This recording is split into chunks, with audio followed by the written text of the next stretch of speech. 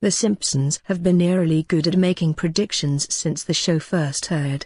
The show was only on its third episode back in 1990 when Bart pulled a three-eyed fish from the local fishing hole.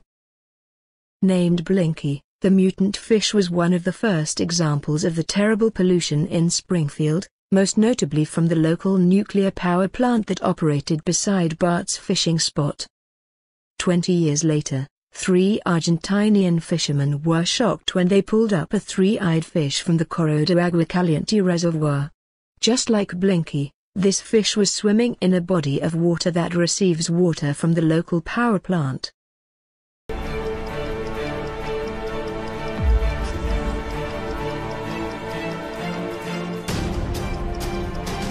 In 2008's Treehouse of Horror 19, the opening scene shows Homer trying to vote for Barack Obama, only the machine keeps turning his selection into a vote for John McCain. When the 2012 election rolled around, voters complained their machines were rigged to vote for Mitt Romney when they clicked on Barack Obama.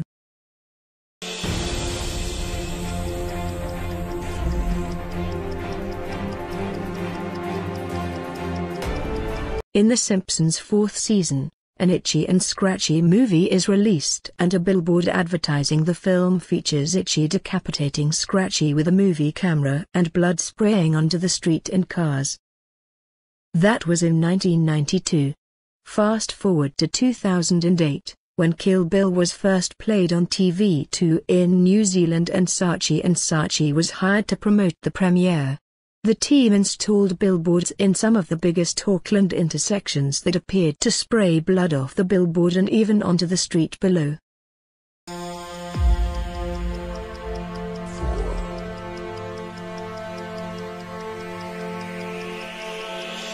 In 2007, The Simpsons movie made a joke about the NSA listening to conversations of regular Americans that seemed eerily dead on when Edward Snowden blew the lid on real-life NSA spying in 2013.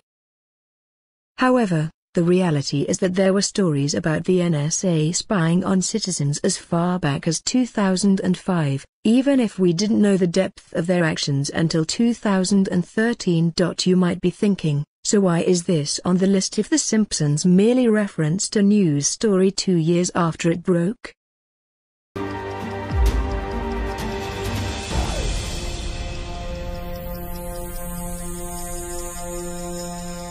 The Simpsons may not have come up with the idea of reselling cooking oil, which has been recycled and reused to make soap and cosmetics for years, but they did predict a surprising criminal enterprise that arose after biodiesel vehicles were made to run on used cooking oil.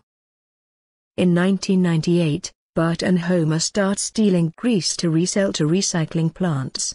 10 years later, the New York Times reported a spike in grease theft sparked by the product's price doubling as biodiesel took off.